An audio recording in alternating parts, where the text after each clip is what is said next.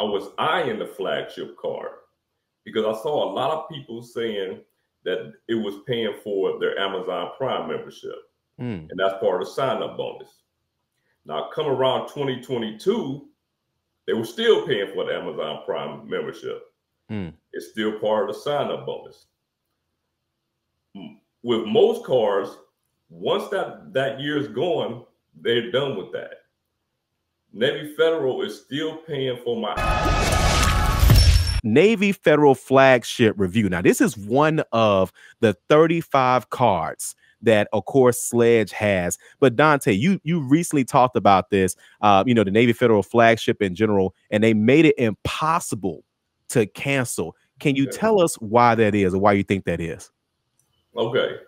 It's not that the Navy Federal Flagship card is that much of a special card.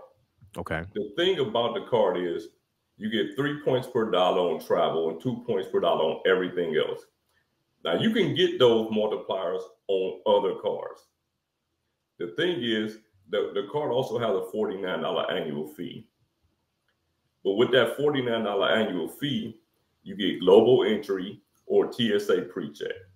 Now, for anybody that travels, which I would only recommend this card to you if you are a traveler, and that's why I give you 3 points per dollar for travel.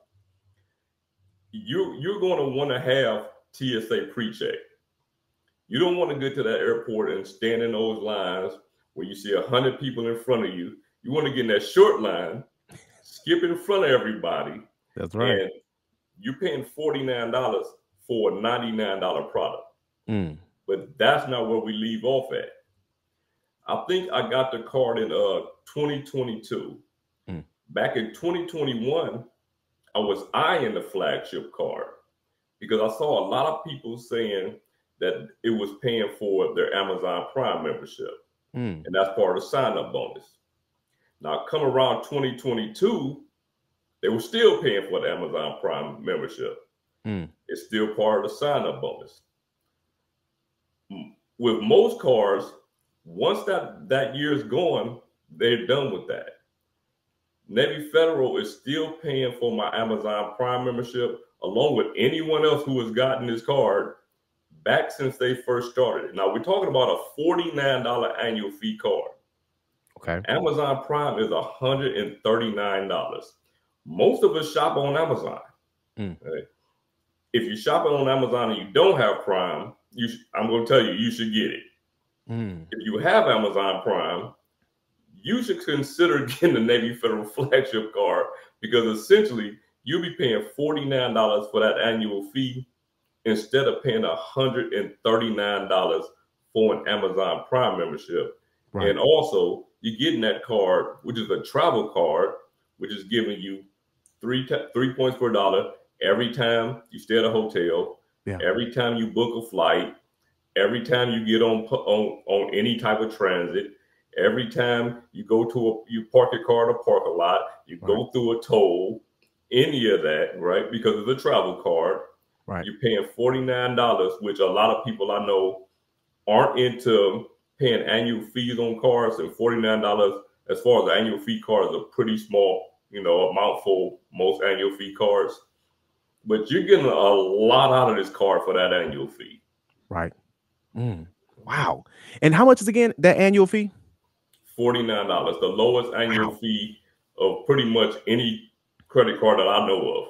Wow, man, that is something. So now let me ask you this. You've had this credit card for quite some time. This is just one of the 35 cards that you actually have. How long have you had this credit card? I've had it since 2022. Got you. Okay. Now let me ask you this, Dante, because a lot of people they know about Navy Federal credit cards. They know about the Navy Federal Flagship card. Is there a Navy Federal credit card that you don't have?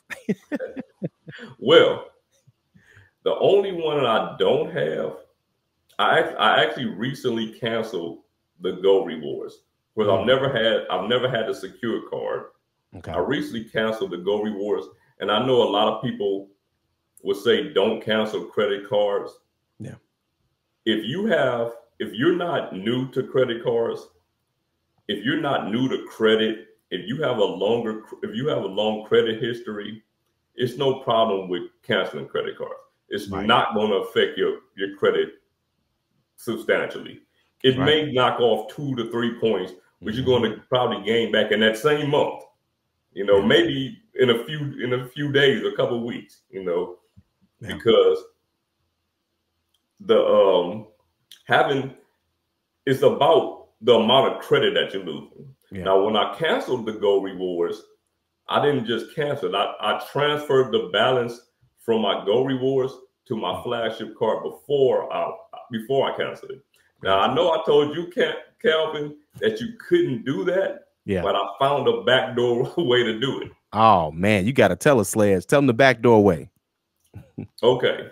Navy Federal no longer allows a person to reallocate their credit limits. The only way that you can do it is if you do a balance transfer. If you tell them you're doing a balance transfer, they will allow you to reallocate your credit limit from one card to another. Right. Right. Wow. So they don't know if you're doing a balance transfer or not, because you could possibly do one. Right. But if you go through a secure message and you tell Navy Federal that you're going to transfer your you want to transfer your balance, transfer your credit limit from one card to another, they're going to tell you they can do it they're going to tell you they can't do it. But if you tell them that you want to do it as a balance transfer. They're going to tell you that they can do it in increments of $100. They're going to tell you that if you have a Visa signature card, if that card's less than $5,000, you lose your Visa signature perks. But what you're doing is transferring your entire balance. So none of that really matters. Yeah. Right? They're going to say they can do it, and you just tell them to go ahead and do it. Yeah. Wow. Now, I recently did this maybe 3 days ago. Yeah. Wow. Wow. Look at that. See, literally, again, Dante is not just giving you guys this information. This is something that he has learned from experience. Just did this. And by the way, now this also is something that when do you, to your knowledge, when do you know when like Navy Federal actually made that change as far as the reallocation of the limits? Is it something that they just started doing like this year or last year or? No, this had to be more than a year ago. Got you. Okay. It had to be more than a year ago because I asked before and they told me they weren't doing it. And some of my subscribers also came back with the same information. Yeah. I actually got the information from one of my subscribers on how he did it. Yeah. So of course I had to see for myself. Yeah.